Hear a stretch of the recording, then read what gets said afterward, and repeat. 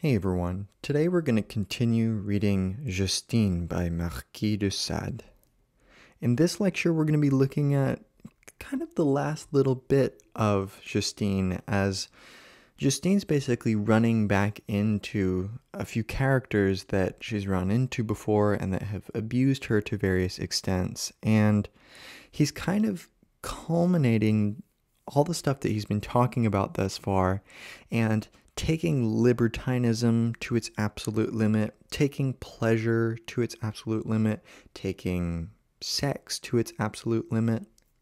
And by doing this, he's particularly focused on making a commentary on what it means to be human. He's trying to dispel with what he sees as mere conventions of humans trying to get along with each other, or at least that's the pretext for things like virtue, whereas Sade is trying to show how in actuality these conditions for existence actually also serve as conditions for manipulation and oppression, and that by basically lambasting virtue in the character of Justine and Thérèse in this novel, what he's doing is trying to dispel with the notion that virtue will be rewarded. Instead, he tries to found his theory of morality on a sort of openness and negligence to humans that is bestowed by nature, and that nature has, and kind of uses this appeal to nature to ground, or rather make acceptable, a sort of radical transgression unlike anything you will ever read.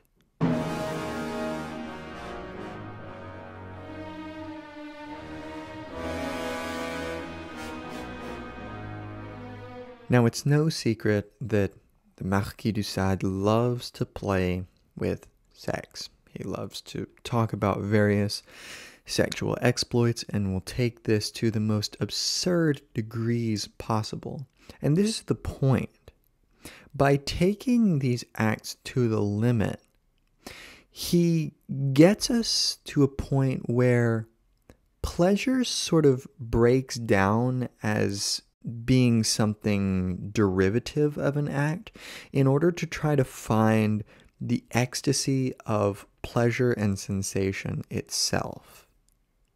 So, for example, Roland is a character that Thérèse has run into before, and he tortured her in various ways, and she basically ends up back in the hands of Roland, and Roland has this great dungeon where he's been putting his sister as well as Thérèse and I think 4 other girls just constantly through the ringer of torturing them in various ways. And he's killed one of the girls already and basically put her in a coffin and whatnot. And at one point, Roland basically has all of the money he could need by doing this counterfeit currency business that he does across the border, such that it's difficult to nail down and difficult to incriminate. And Roland has everything that he needs, but he's a little bit worried that if he gets caught, he's going to have to be hung. Now, Roland says that he's not really worried about dying as such. He's worried about the pain that's associated with it, and that he won't be able to find some pleasure in it.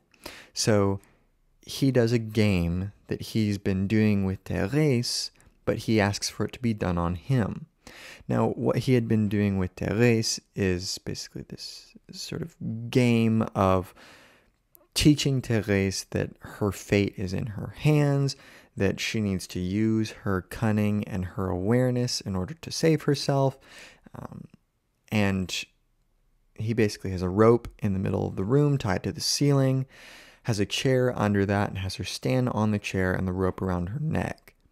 And attached to the chair is a string such that Roland will pull the chair out from under her, and she has to cut the rope at the right time such that she can save herself in this kind of teaches her a lesson about basically learning to be selfish. And of course, Sade is trying to say that, well, being selfish is actually how our morality works, and that one needs to, at the very least, be aware of this. But Sade is going to go on, of course, to valorize this. Now, for Roland, he wants her to pull out this chair from under him, and he wants to see whether or not he will find some pleasure in this pain of being hung, and particularly if he can find sexual pleasure in the form of giving him an erection. And Thérèse is like, okay, well, this probably isn't going to do anything. And Roland tells Thérèse she either needs to leave him there if she sees him get an erection, or if she doesn't see anything happening, she needs to cut him down immediately so that he can figure out if he can derive some pleasure from this. And in traditional Sade fashion, he experiences the most ecstatic pleasure ever. He immediately gets an erection and ejaculates everywhere. And Sade paints this in very graphic and very extreme ways. But in doing this, Sade is getting at something very particular that Georges Bataille is also trying to get at. And Bataille was particularly fascinated by this look of ecstasy that is on Chinese and Korean people who were engaged in this ritual practice of lingqi. And lingqi was a form of torture, and you can look up Bataille lingqi and you'll eventually find this very famous picture that Bataille actually had hung up on his wall, and he would just stare at it all the time. And I'll explain to you what lingqi is before I, jump the gun. Basically, people who had been condemned of really hard crimes, really extreme crimes, would be put in a public square, and they would be tied with their hands behind their backs on this pole, and their flesh would slowly be cut off of them. And they would cut parts of the breast off, parts of the thighs, parts of the shoulders. Slowly they would basically, cut them and dice them into pieces until they died. And there's a very famous picture of this man. No one really knows who took it or who the man is in the picture.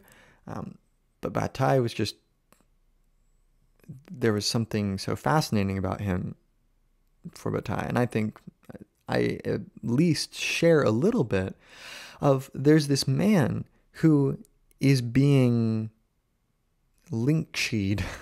His breasts have been cut such that you can see his ribs, and his fronts of his thighs have been cut off. One of his arms up to the elbow is cut off.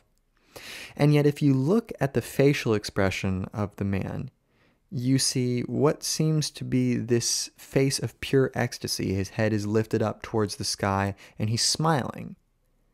And, you don't really know what to make of that. But what Bataille was interested in is the fact that death creates this sort of unity between ecstasy and pleasure, and all of this comes together.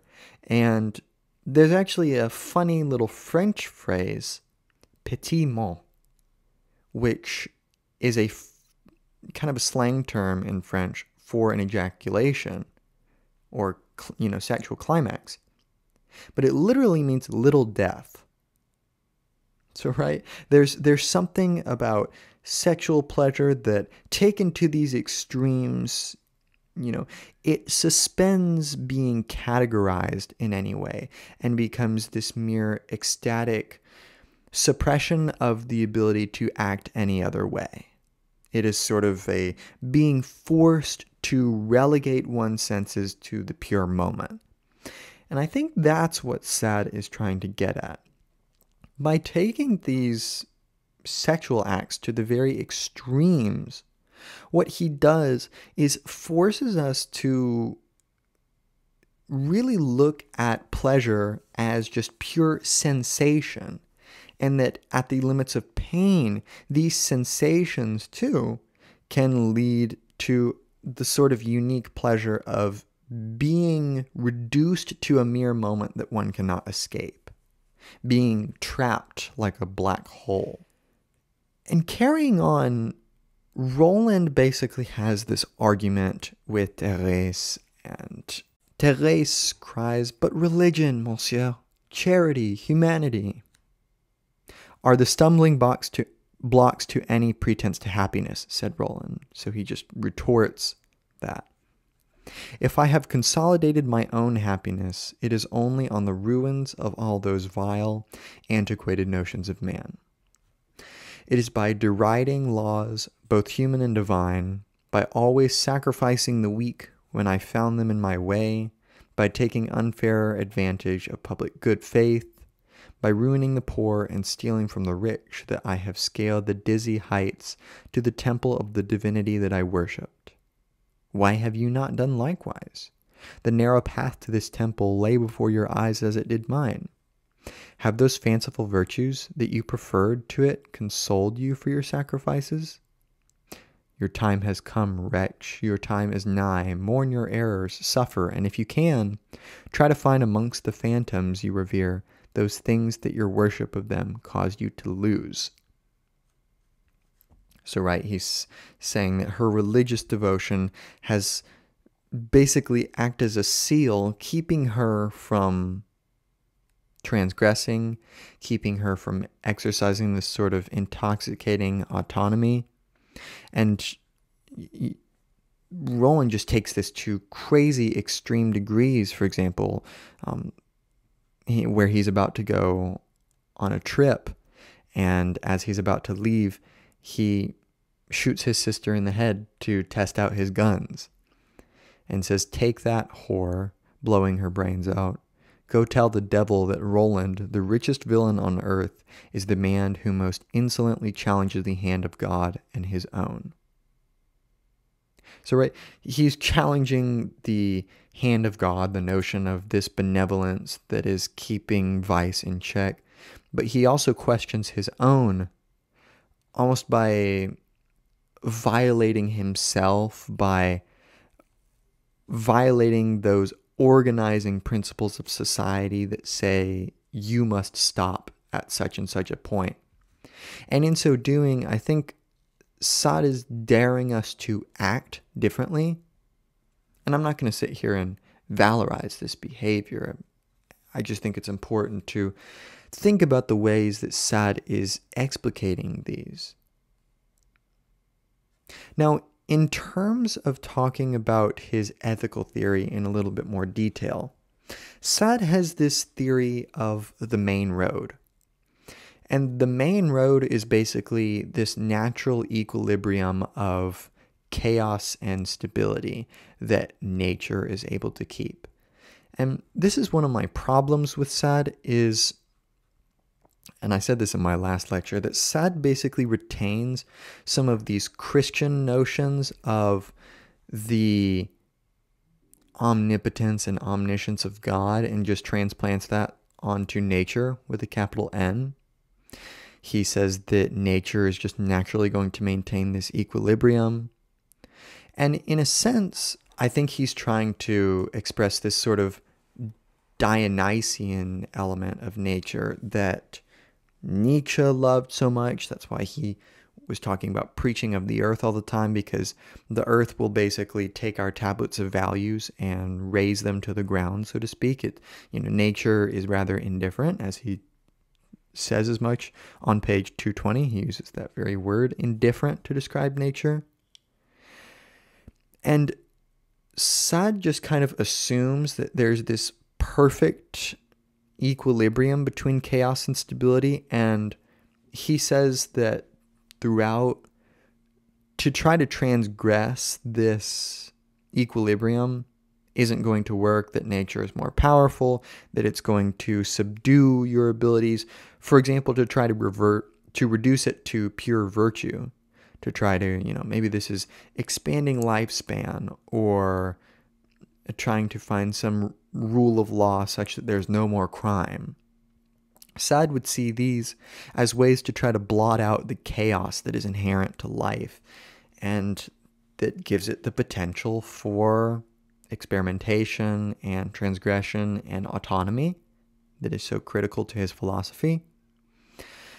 And as a result, he wants to try to find a way to approach these customs that are trying to, reduce humans to pure virtue or pure stability, for example, and find ways to transgress them. And as he said before, risk going back to that state of nature Hobbes was so afraid of, in the hopes that maybe someone will be able to experience something truly ecstatic. And Sade says here on page 220, "For virtue, like vice, is merely one way of behaving in the world. Therefore, it's not a question of following one path rather than the other. You just need to walk on the main road." And this is a strange part of Sade's philosophy, where sometimes Sade has these moments where he's like, okay, if the world is just material, then you just have different things moving in different ways, different things exciting other things to move and change in certain ways, and as such there's an equality of all actions. Vice is not better than virtue, and virtue is not better than vice. They're just kind of there. But then, of course, Sade attaches some helpfulness to vice because human society is bent on trying to prioritize virtue, and maybe for Sade try to treat it as more important than it actually is.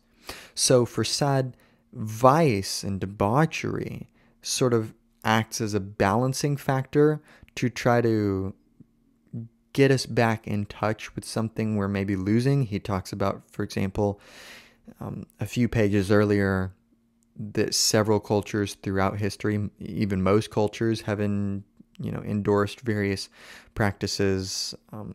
The translator or noter here mentions sati, which is an Indian tradition of a wife who basically, her husband has died. She's supposed to throw herself onto his funeral pyre and burn herself. So there's all these various practices that entertain death, that entertain suffering, for example. And Sade just kind of thinks we're trying to blot that out a little bit. So I think that's his motivation behind this. But given that he finds this equality in action, that it's not a question of following one path or another, that really ultimately there are no moral imperatives, there's just, various customs, it seems strange and it seems rather unjustifiable for him to say you just need to walk on the main road. Where is he getting this notion of need from? Maybe need in the sense of your freedom. Maybe that's the way he could use it. But again, this attaches some moral significance to freedom, which it's difficult for Sade to really uphold in a moral sense. I think it would be better if Sade just left it as in the mouth of his characters of this makes me happy. And if I was in a different situation, if I was suffering, then maybe I wouldn't want it anymore. But since I, that being one of his characters, is on the side of being able to inflict the suffering, then they like it. So it seems a little difficult for him to be able to justify actually staying on that main road, maintaining that equilibrium as if we owed it to nature.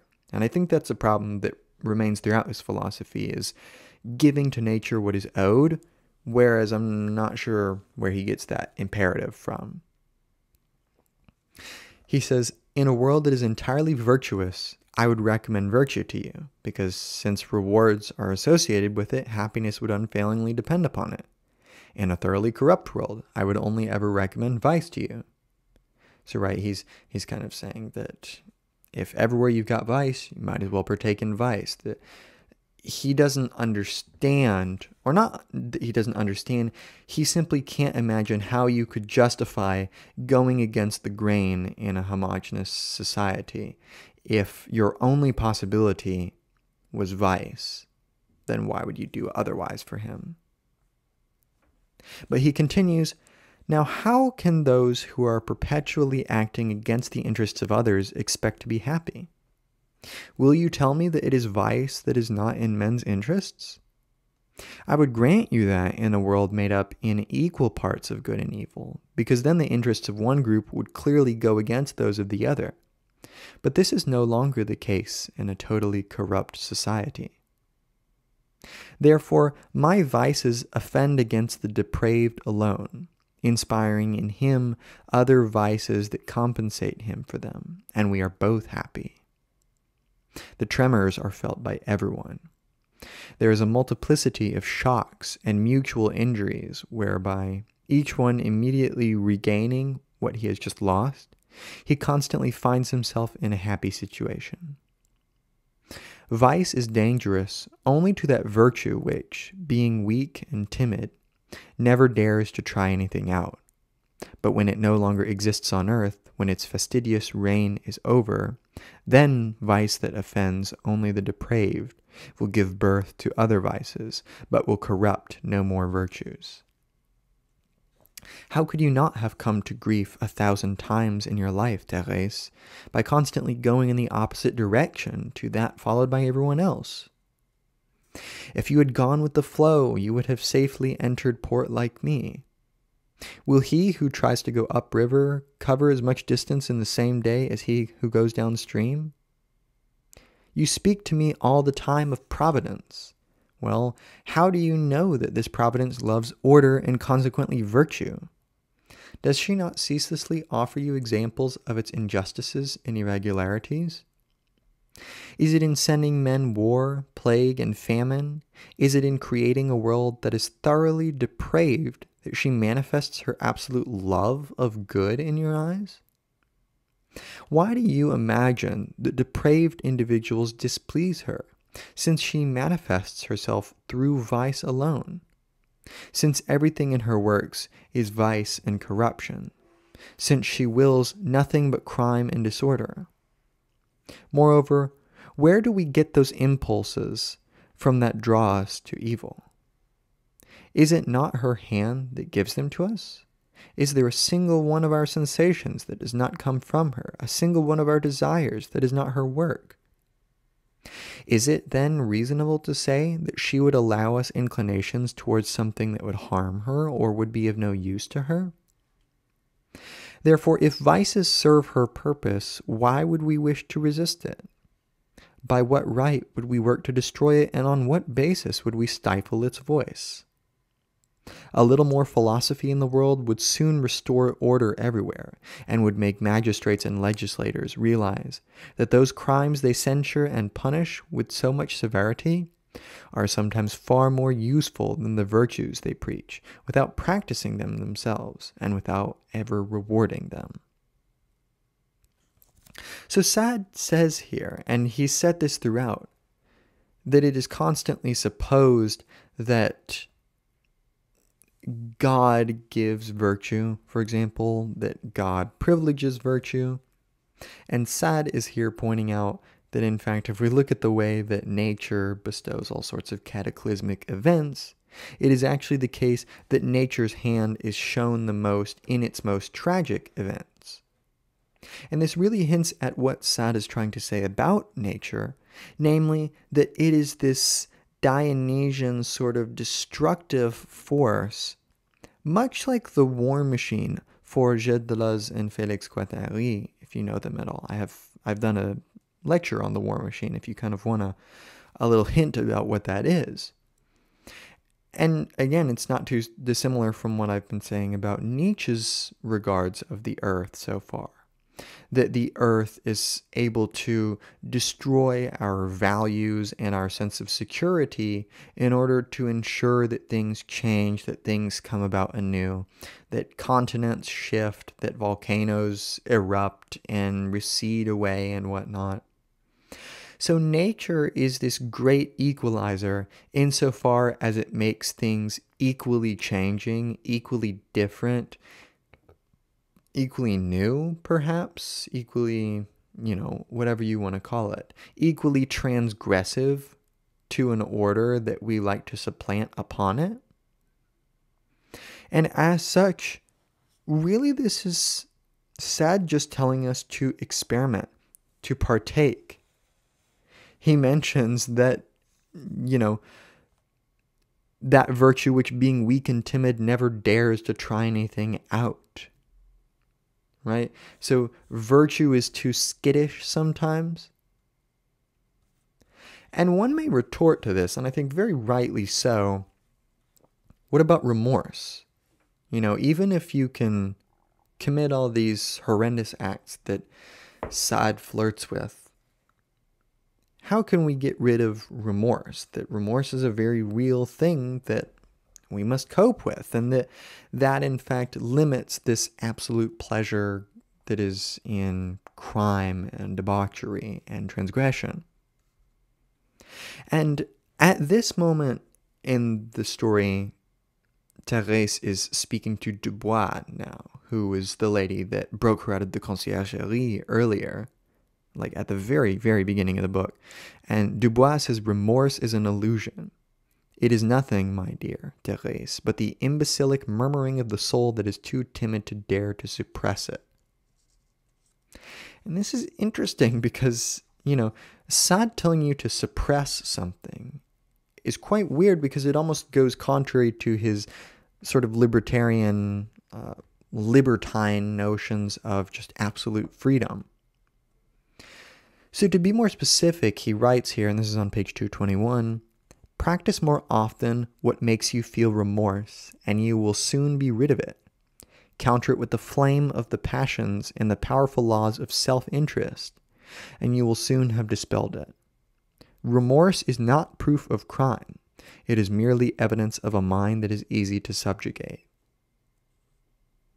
So we see here that what Sade is doing is actually rather significant insofar as it is a sort of genealogy of morals in which he's looking at the ways in which remorse is not a phenomenon as such, but a trained phenomenon. It is a sort of instance of classical conditioning in which we are told to have remorse for something because, you know, we want to be a good boy to society, or we want to please people, or, you know, whatever it may be. So, you know, one can imagine being, at least this possibility of being in a state in nature in which you don't have the luxury of having remorse. All the time in films, right? Someone has to make some decision that they didn't want to make, but they have to, I don't know, kill their comrade or whatever in order to survive, in order that they might live long enough for a rescue ship to come and save them on the life raft or whatever. So, right, in these situations of struggle, remorse is not an issue, right? Because in those situations of struggle, Sade tries to point out that that is when we are the closest to the state that nature has naturally placed us in. That's when we are closest to nature, and we're closest to our nature, which is self-interest, which is acting for our needs because the preservation of ourselves is the most prescient concern of ours. And as such, when he says that remorse is not a proof of a crime, it's merely evidence of a mind that is easy to subjugate, he's kind of poking at Thérèse and the virtue that she stands for, the Christian morality that she stands for, to say that, look, you like to talk of remorse as if that makes something a crime, but in fact, that remorse, the more someone has it, it just shows the more willing they are to accept orders, to accept moral instruction, and that it doesn't tell us anything about the actual moral quality of the act in and of itself, but only the moral act and the moral quality of the act in a social system. And this leads Sade to moral relativism, just plain up. And I don't mean that in a derogatory way, because I think it's very hard to, you know, actually ground some sort of objective ethics. I ultimately don't think you can do it. But this is just kind of the classic statement of moral relativism. This is here on page 222. One must begin with a precise analysis of everything men call crime. in order to persuade oneself that it is nothing but the infringement of their laws and their national customs. That what one calls crime in France ceases to be such 200 leagues away. That there is no act that is really considered as a crime all over the world. None that, debauched or criminal here, is not virtuous and praiseworthy a few miles from here. That all is a matter of opinion and of geography, and that it is therefore absurd to wish to compel oneself to practice virtues that are nothing but vices elsewhere, and to shun crimes that are excellent actions in another climate. Given these reflections, I ask you now whether I can still feel any remorse for having committed in France, whether out of pleasure or interest, a crime that is quite simply a virtue in China, or whether I should make myself most unhappy and inconvenience myself greatly in order to carry out in France acts that would get me burnt in Siam. And this notion that everything is a matter of opinion and geography, this is one of the most salient critiques that one can make when they say, oh, we should give zakat, right? It's Ramadan right now. Zakat is charity, and it's a fundamental pillar of Islam. Someone just sent me, an Islamic society just sent me an email asking if I wanted to give zakat. And I was like, no, I'm too poor or whatever. But really, I could just recourse to Sade here and say, well, why should I give zakat? It's ultimately a matter of opinion, of geography. It's certainly the case that if we were all in a way worse situation, we probably wouldn't be asking for zakat. And all the time, you'll have videos of, oh, there's people in these hardships and still they hold on to, their faith, for example, in Palestine right now. And that's great. Like, I love that they've got something to kind of keep them grounded. But Sade's trying to show, for example, in this, how Thérèse slowly gets worn down from constantly being berated and eventually reaches this point where she must simply become more self-interested. She must realize that, sometimes she just has to engage in debauchery because she's put in these situations where she has no other choice. And she slowly learns to feel less and less remorse because she always kind of has this gut reaction to go back to religion. And, when she's in a good situation, she thanks God. When she's in a bad situation, she sometimes questions God or gets concerned. But then she's like, oh no, this was Providence's desire for me. This is what God wanted for me. I should have no reason to be upset. So, right, it's this kind of unfalsifiable knee-jerk reaction to sort of find a little light in the darkness that is her, the circumstances that she's in. And as such, she learns to kind of have that recourse. And because she has that in the back of her mind, it almost acts as a crutch to the necessary debauchery that she has to engage in. It gives her a sense of security and grounding such that, she will start to become accustomed to the schedules of the debauchery. She'll have to do such and such every day to satisfy such and such libertine character in this novel. And as such, Sade culminates here with probably one of the most quotable things for Sade. As there is no real crime against anything, it is stupid to repent of it, and pusillanimous to dare to do only what can be useful or agreeable to us, whatever the obstacles that must be overcome to achieve it. So, right, this is moral nihilism. As there is no real crime against anything. Crime is not real with the capital R. It's not true with the capital T. It's not universal. It's not absolute with the capital A. It's opinion and geography, right? So really, Sade is trying to poke a hole in this notion that humans' concepts are actually concurrent with nature's doings. He's trying to show how our impositions on nature ultimately will not succeed, and thus all of the acts that he makes Thérèse and Justine undertake. So I hope this has been useful for understanding Sade's philosophy. Check out some of the other lectures I've done on this work if you've got any questions. Check out any of my other lectures that I've done on postmodernism, German idealism, gender theory, other literature. Become a channel member for $5 a month and join a private philosophy Zoom I do once a month. That's it, and I'll see you in another lecture.